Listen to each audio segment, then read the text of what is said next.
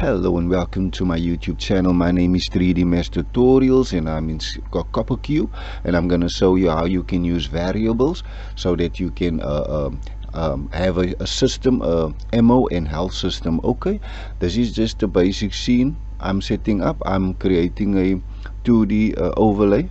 Okay, this 2D overlay I'm going to use for my image, my transparent image I created in GIMP. Okay, if it's your first time here, please consider liking this video if it's helpful at the end, subscribing to my channel if it's your first time here. Okay, so I just added the UI. I'm just gonna tick the box in the attributes and I'm just gonna add an image. Okay, I'm gonna go to the directory and there's the image ammo.png. Right, okay, now I'm gonna add the image. As you can see, there's it on screen, the UI. Okay, this is gonna be my ammo image. Everything is white in the background. I'm gonna change it out as we go along. I'm gonna put in a nice skybox. Okay, let me just scale up this this UI, make it a bit smaller. Okay, just small enough so that we can see it. I'm gonna show you how to create a ammo and health system in CopperCube. Okay,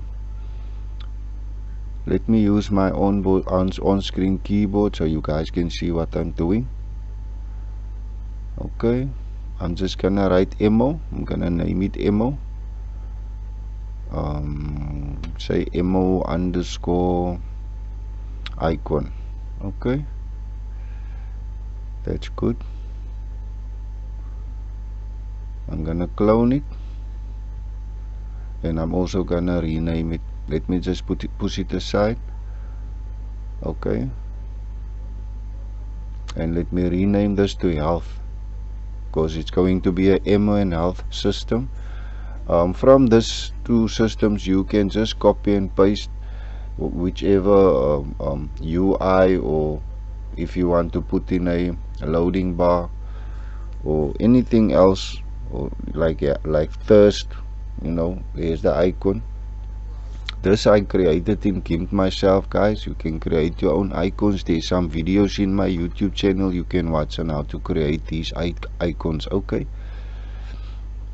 absolutely free. So now I've added the two icons. That is just 2D overlays. Okay, just to stipulate that that is the health. It's like a plaster. You see two plasters over each other, and that is bullets. Okay, that is your ammo. Right, if it's your first time here, like I said, please consider smacking that like button if this video was helpful. My name is 3D Mesh Tutorials. I create games, I set up projects for you guys. If you can't if you're unable to create something, you can leave a comment in the comment box and I'll create a project so that you can also download that project. But I'll take you through step by step. Like as you can see here, I'm creating a ammo and health system in CopperCube 6.5. Okay, I'm just gonna scale this a little bit smaller because I'm gonna use another 2D overlay for my text, ammo text. Okay, you want your game to look nice, your UI. Okay, so I created all of these images in GIMP 2.10. okay, it doesn't matter which version you use. If you are creative, you'll be able to create these, you know, and it's quite nice. So let me just rename that to ammo underscore icon underscore text. You have to rename your stuff. It makes your hierarchy look nice. Okay, and everything is organized. Then you don't have to look for everything, because when you compile a game, it piles up. All the stuff piles up. You import stuff and all of that. You use a bunch of stuff, components. Okay, so there, I'm gonna clone this one also, and I'm just gonna move it down. Okay, let me just get the grab tool. I'm gonna move it down and I'm gonna swap it out with the health text. Okay. I hope you guys are following me. I hope I'm not too fast. But you can always skip to the back and just recap on what I'm doing if you don't know what I'm doing. And this is gonna be a 2-part series, guys. Okay, so let me just see how it looks on the UI, on the screen, the main screen. Okay, it's too big. I'm gonna scale it more down. Okay, I'm showing you guys how to create a ammo and health system. Okay, I'm gonna take it step by step for you guys. This is just for beginners. It's like basics. I'm at a more advanced stage now where I can use gift images for my icons. Yeah, but for you guys, there's a nice video tutorial for you I'm creating on ammo and health. Okay, just stick with me, don't skip this video, because we're gonna work with variables. Okay, that is also too big. But I'm gonna scale it down as we go along. Okay, I don't want to make this video too long because it's already very long and it's a 2-part series. Okay, so I've added all my 2D overlays. I'm quite happy with that. There's one ammo. I need to rename that one to health. Okay, let's rename him to health so that we don't get confused. My name is 3D Mesh Tutorials. I'm in CopperCube and I'm showing you how to create a ammo and health system in CopperCube for your game. Okay, you can use it in survival games, any type of game. You can make a score system out of it also, like, you know, plus and minus. That is all you're doing with variables. Okay, I'm dropping in some GUIs. I'm gonna drop in 2 GUIs since we're busy with 2 components, ammos and health. That will be the ammo GUI. Okay, a GUI is also a type of image, but it's looking directly at the camera. If there's a camera in the scene, it's pointing at the camera. No matter where you go with the camera, it's gonna look at the camera. If you turn around, it's gonna look at the camera. Okay, so yeah, that is the GUI. I'm gonna use the GUI so that we can pick up the ammo and pick up the health. Okay, I'm gonna use the same ammo icon and the same ammo and the same health icon to use for GUIs. In that way, you guys in the game, you will be familiar with your pickups. Okay, because it doesn't make sense. I make plasters for the health, but when you pick up health, then it's a case, or it's like a needle or something, you know, or pills, medicine. Doesn't make sense. And the same for the ammo. You have bullets there showing, but then there's a grenade. It doesn't make sense, no, guys. That is why I'm gonna leave the GUI and the text, the icon at the top by the ammo and health. I'm gonna leave them the same. They're gonna be the same images. Okay, creating the ammo first. There's the first GUI, and as you can see, it keeps looking at the camera. As we move along around, it moves with the camera. I'm just cloning that also, you know, makes my workflow much easier if I clone everything. And you can just change the image, as you can see there, quite easy, no, guys? All right, so there we have our 2 GUIs. We have our health and we have our ammo system. There's the health and ammo system, but it's not working yet. It's not a system yet. It's just a bunch of text in icons. We need to put behaviors in actions to this. Okay, I'm gonna import. We need to import a character. I'm gonna use a 3rd-person character in this tutorial. So if you guys want, you can just skip. We can just skip this part where I import the character if you know how to import the character to CopperCube.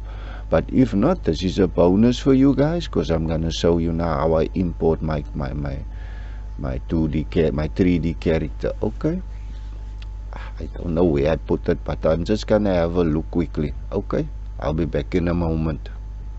Okay, I have my character with all his animations, but I did put multiple animations in my player character. As you can see, there's FPX. That is the character I imported from Blender. If you haven't watched that video, you need to go head over to my channel and watch that video. Okay, but here I'm gonna show you how to import your character. Okay, I'm importing the character to CopperCube with all that animation, so it's gonna take a while. I'm running a very good system, but I think CopperCube is compiling all the animations. Okay, because it's quite a bunch of animations I added to this character. I'm not gonna forward this part, guys. I'm talking because I want you to know this is where the character is importing to CopperCube. I'm showing you how to create a MONL system. It wasn't necessary for me to import this 3D character, but I know there's some of you guys that's gonna watch this video over the time being, and you're gonna want to see how I imported the character, or how to import the character, so it's a bonus, you know. Okay, let's just wait for this character to import with all his animations. As you can see there, it's not responding, but it's not that the system is responding. CopperCube is just compiling all the animations. There you go, he imported perfectly. The only problem we're gonna have here is that the character imported without his materials. Okay, and it's quite big. We're gonna scale him down a bit, but first we're gonna import the material. Let's head over to the directory where I found this animation, this 3D character with all his animations, and I'm going to add it to CopperCube. There you go. I'm gonna use the diffuse, since CopperCube needs a plugin for all that textures, but I don't need that textures. I'm just gonna make a basic online game with this. Okay, there you have it, the character with all his animations. I'm gonna go to the hierarchy, attributes.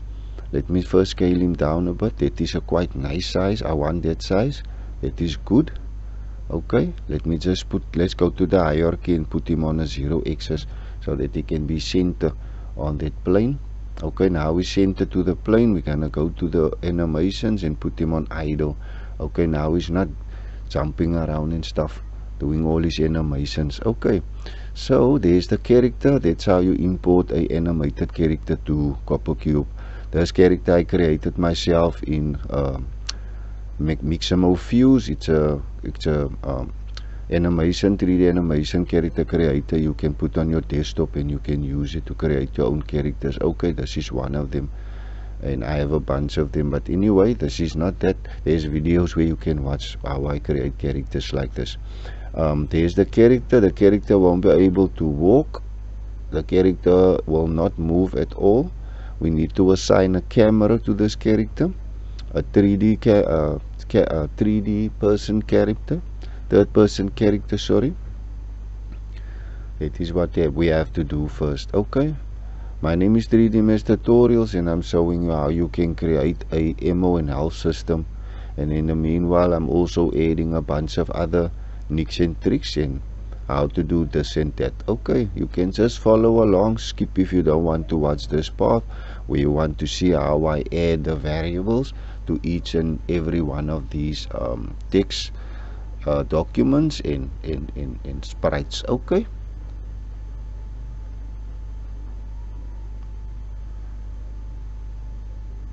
now I'm gonna add the third person camera. You need to link the third person camera to the animated mesh 1. Okay, so it can follow that. I don't know why it does this funky thing where the character's origin is way up there. You can see that is the marker of the camera, is where the camera is pointing at first look. When the game starts up, it looks at that box. You will see that green line. I'm gonna adjust it now. I think it's gonna be on a minus something. Let's say minus 13. It's coming down, but it is too high. Let's say 20. That's not enough. Let's say 80. Minus 80. Yes, okay, so it's maybe a minus 70. Let's go for minus 70. It's still too low. 65. Let's go for 55. Yep, let's lift the camera a bit and go to the back also. It's too close to the character. We're gonna go down to 65. Let's go for the 65 and see where the camera is. Okay, that is good for now. Alright, I'm gonna leave it here for now, but I want the camera to hover a little bit above the character's head so I can look ahead. Okay, so we're not gonna move. I'm just looking the position of the camera before I add the behavior to the camera. The animated character needs a behavior. We're gonna add it to the character, not to the camera, because this is not a first person camera, it's a third person camera, so we need to add a collide when moved. Okay, that is the behavior we're gonna add to this character, and I'm gonna go with the relevant position in the center, the y-axis, on a -1, a -12. That should be good enough. As you can see there, -12 on the y-axis, and it's not clipping through the floor. You need to make sure that it's not clipping through the floor, otherwise you're gonna stuck some places where your mesh joins. Okay, but if you have a full terrain or so, you won't even notice it unless you jump, and you will get free. But that is not good, man. Just lift it up your character, or see if the collide to move is not stuck to the floor. Okay, I'm playing around a little bit with the parameters here on with the collide.